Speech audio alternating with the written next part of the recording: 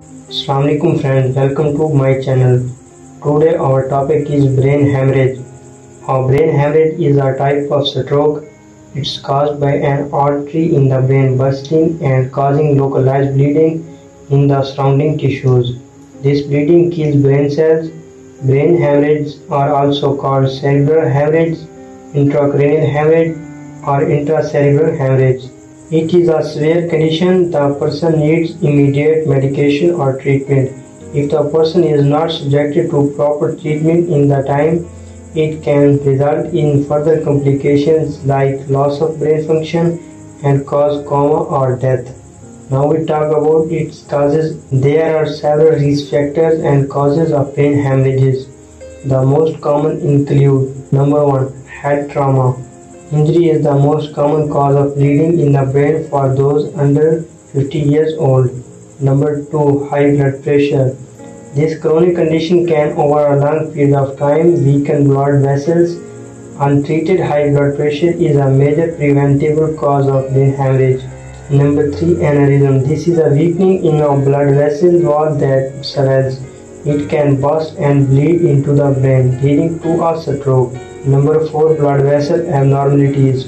Weakness in the blood vessels in and around the brain may be present at birth and diagnosed only if symptoms develop. Number 5, amyloid angiopathy.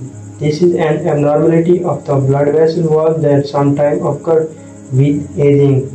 It may cause many small, unnoticed bleeds before causing a large one. Number 6, blood or bleeding disorders. Hemophilia and sickle cell anemia can both contribute to decreased level of blood platelets, which can cause brain hemorrhage. Number 7, liver disease. This condition is associated with an increased risk of bleeding in general. Number 8, brain tumors. Symptoms of brain hemorrhage: difficulty speaking or understanding speech, difficulty swallowing, difficulty writing or reading, loss of fine motor skills, loss of coordination, loss of balance, an abnormal sense of taste, loss of consciousness, decreased alertness or lethargy, change in vision, tingling or numbness, or sudden severe headache, seizures with no previous history of seizures, weakness in arm or leg, nausea or vomiting. Diagnosis of brain hemorrhage.